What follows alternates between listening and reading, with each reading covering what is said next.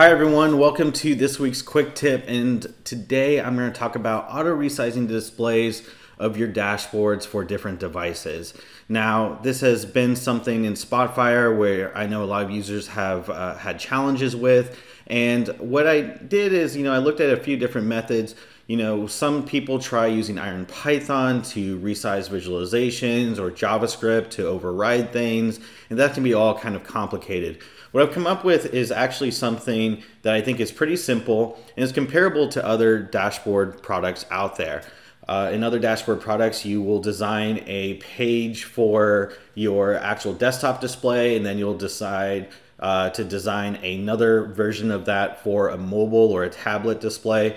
And then what I've done is incorporated that into Spotfire so that you can actually design different pages for different displays, and they will display depending on the device. So auto detect the device pixel and resolution, and it'll display that. So let's take a look at this.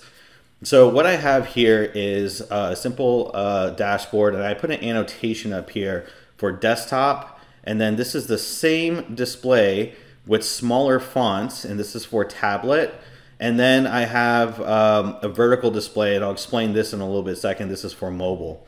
So what I can do is I can go to my Spotfire dashboard in the web player, and I open this dashboard. It will automatically recognize that I'm on a desktop layout. It'll display the desktop page, and it will hide the other pages. So me as a consumer, I have no idea that there's other pages behind the scenes. I'm only getting the desktop pages. Now, if I, for instance, did that for a tablet display and I open this dashboard, this is automatically going to recognize that I'm on a smaller screen. It's going to use a smaller fonts, and it's going to use the tablet page, which you can see denoted with the bracket T there. Now, if I wanted to show this on a mobile screen and I bring this over, you can see that it starts to jumble things up. So Spotfire does its best to try to rearrange things vertically, but it put all the text areas at the top, and then it put the graphs below that. So product management doesn't align with this this blue chart. Marketing doesn't align with this red chart. Finance doesn't align with this yellow chart. Things like that. So what I can do is actually, now that I have this in kind of a mobile display with, I'll open this, and this will actually open up the mobile page where I have designed this to display properly the right text areas with the right graphs, and you can see this all going up and down.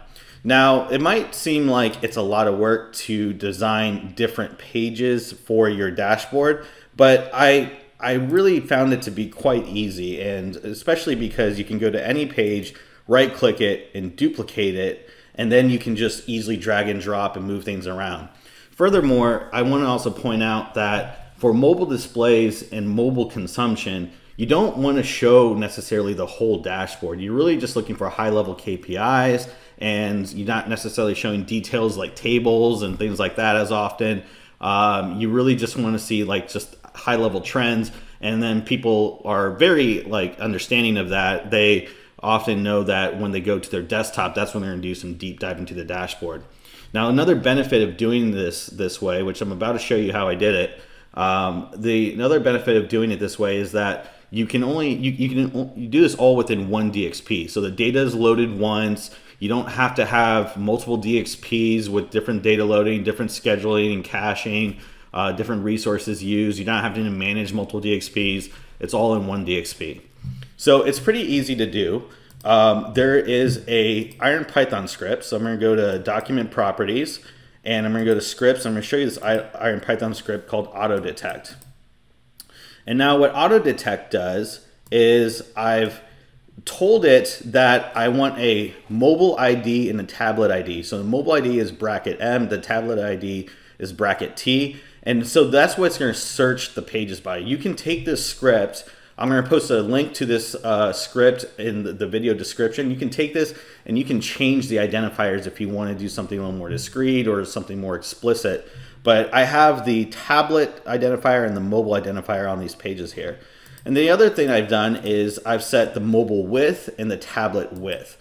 So for the mobile width, anything that's 600 pixels or less, it's going to automatically go to the mobile page with the stacked view, and it's going to display that. Anything that's between 600 and 1280, I picked 1280 because that's a 720 by 1280 resolution for smaller laptop screens that are 720p.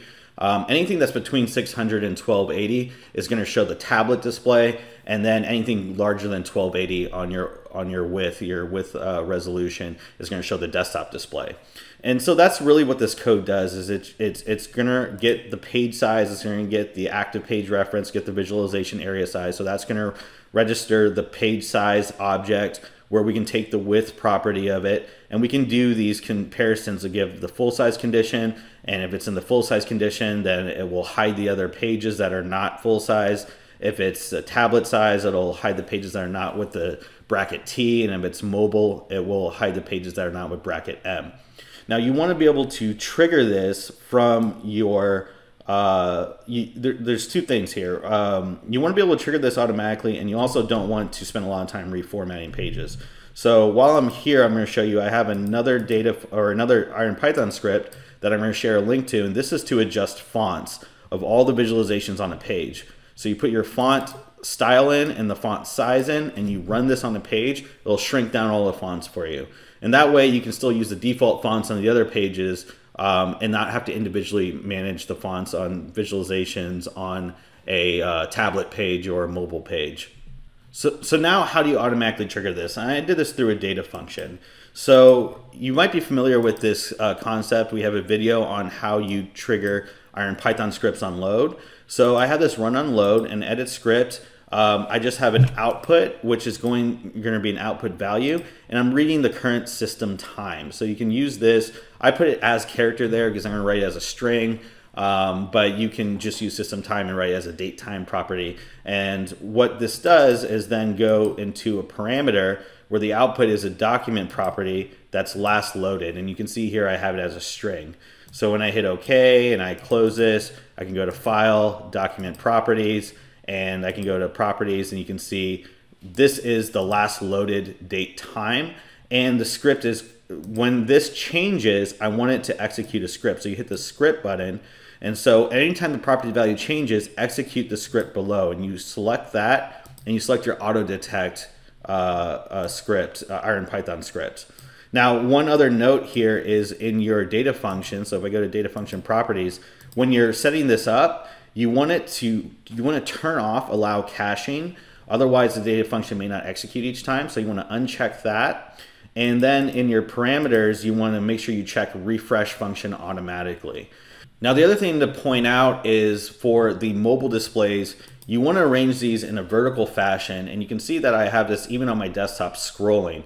And what I did here is I went into my mobile display, went to page layout options, and you can see I set the height as 2200. So that's a pretty large height. You can go even higher than this if you want, if you have more graphs to show. But giving that a big height parameter allows you more space to stack visualizations up as you like them for that mobile scrolling display. So I highly recommend trying this out. I think it's actually much simpler than it even looks, and even when I displayed it, I don't think it looks too complicated. But when you try this, it can be really good for executive dashboards that are going to C-suite executives, or dashboards that are going to large audiences. You may not want to implement this on every dashboard you do, but those high visibility dashboards, it can definitely be worth it. So give it a shot. Let me know in the comments what you think. And thanks for joining this week's quick tip. Make sure you subscribe to the channel to keep getting new quick tips. We're putting them out more and more each week. And hope you have a good one, and we will see you next time. Thanks.